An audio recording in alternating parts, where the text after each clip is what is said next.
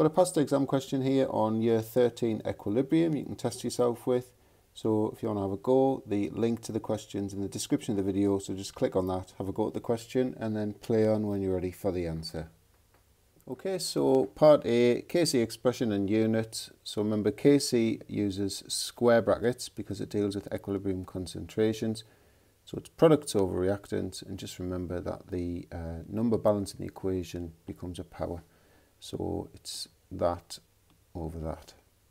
Units wise, well, we've got moles per decimeter cubed squared on the top, cubed on the bottom, and so therefore that'll cancel down to 1 over moles per decimeter cubed. So taking everything up to the top, you flip the sign of the power, so you get dm to the 3 mol to the minus 1. Or you could write mol to the minus 1 dm to the 3. It doesn't matter which way around you write these, as long as the correct power is next to the term.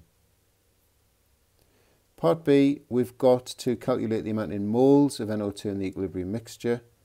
So our sort of initial answer is going to come out from this Kc expression in moles per decimeter cubed, because we're going to get the concentration of NO2, and then we just need to factor in the volume and get it into moles.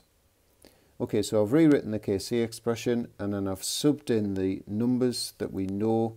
So 45 is the Kc. The equilibrium concentration of NO is going to be moles over the volume, remember that's squared, multiplied by the moles of O2 over the volume, 4. Okay, so there's the numbers in there, and basically what I'm going to do now is going to take that over to this side, so it's going to be multiplied by that 45, and then I'm going to get rid of that squared sign and make it square root of. Okay, so there's all of that. So the equilibrium concentration of NO2 comes out at 0.3, that would be moles per decimeter cubed. And then obviously to turn it into moles, concentration times volume, 0.3 times 4 gets you 1.2. Okay, so that's the calculation over. We now need to deal with the sort of wordy answers. So the first one, first part of C, predict with a reason whether the forward reaction is exothermic or endothermic. Right, so if we look at the Kp values, what's happened going up in temperature from 298 to 1000, Kp's actually dropped. So what that means is the equilibrium's gone sort of backwards, gone to the reactant side. So what sort of reaction favours an increase in temperature? It's the endothermic direction.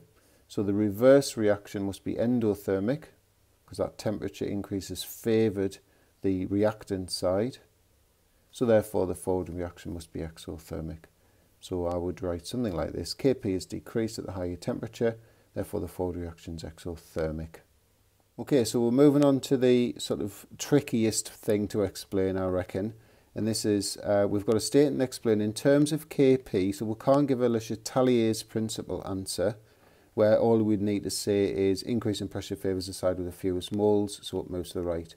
I mean, that's dead easy. Can't do it in that way. We've got to explain in terms of Kp how the equilibrium position would change if you increase the pressure on the system. Important to note there that the temperature stays the same. So I've written up a Kp expression. I'm going to refer to that in a second. The first thing I would say, just to make it nice and clear, partial pressures of everything's going to increase if you increase the pressure.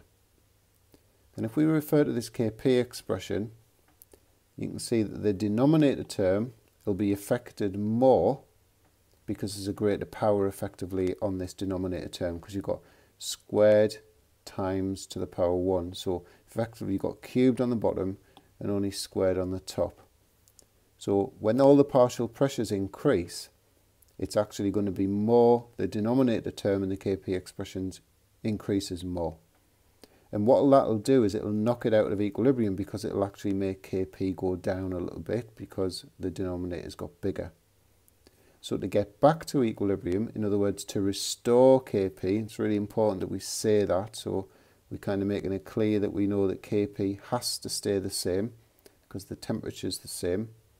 So to restore Kp to its value for that temperature, the partial pressure of NO2, that needs to go up, and these need to come down.